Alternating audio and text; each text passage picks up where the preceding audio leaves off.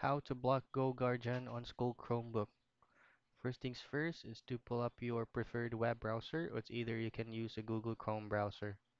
Now once you're here, just simply click on the star icon right here, the favorites icon. Just click on it, and then you have to name your bookmark.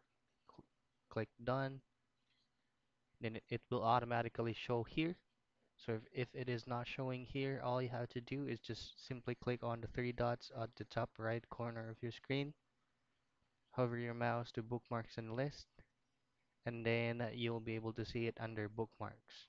Now what you need to do next is just simply create a new tab and click on the bookmark that you created, and then right click on it, click edit, and click save.